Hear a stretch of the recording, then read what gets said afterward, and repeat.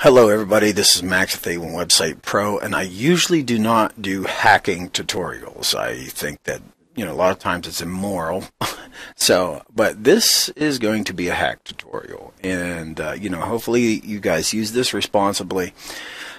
I had just had a client that runs an organization with a bunch of members, and one of the members that were an administrator, set administrative privileges, went in and deleted everybody else and messed her website up and everything. So I thought that this would be a need for a lot of people to be able to do this. They try to log in, their account's gone, they lost your password, and since their account don't exist anymore, they won't get a reset for their password. So how do you deal with that type of situation where you don't have a login anymore because maybe somebody was being a little bit spiteful?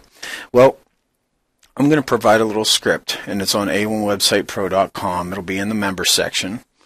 And what you'll do is you'll log into your cPanel. Okay. Now, first of all, I am in this website right here, my test website, a1websitepro.net, and you can see that there's me. There's one user, and I have a role of administrator.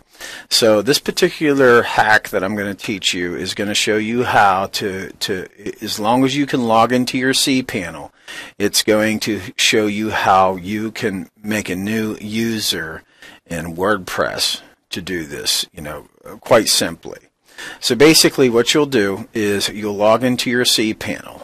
Now all cPanels look a little bit different, but what you're looking for is File Manager. And if you're in Chrome, Control F will bring this up and start typing in File. Okay, just like that. And what you want to do is go to this File Manager here. Okay? And what you want to do is you want to go to the web root directory. Sounds like I'm getting the hiccups. And you're going to come to something like this. What I want you to do is you're going to create a new file, okay? And you're going to delete this file after you're done with this, okay? So this is going to be create user.php, just like that. And you're going to make sure you put it in the public HTML and click create new file, all right? Now scroll down to create user, okay? And go to your code editor. Okay, and this is what you want to do, and click Edit.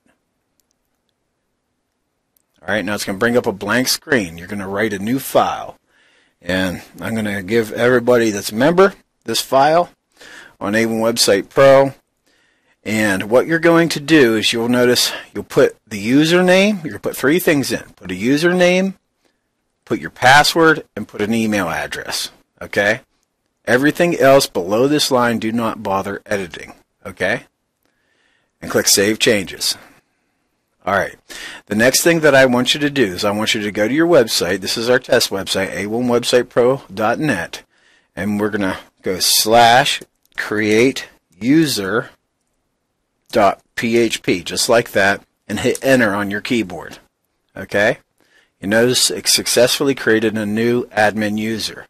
Now delete this file. So go back to your users. We're going to refresh this page.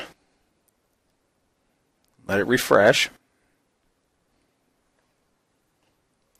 Now you can see that Jack Smack was a user created in WordPress, and you never had to log in to create this or anything. Now what I want you to do is make sure that you go back to your file manager and this create user.php file that you got from a1websitepro.com. Make sure you delete that, okay? So that no harm will come to your website.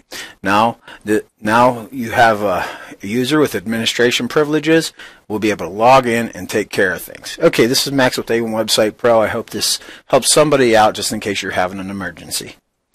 I'll include the link to the file in the video.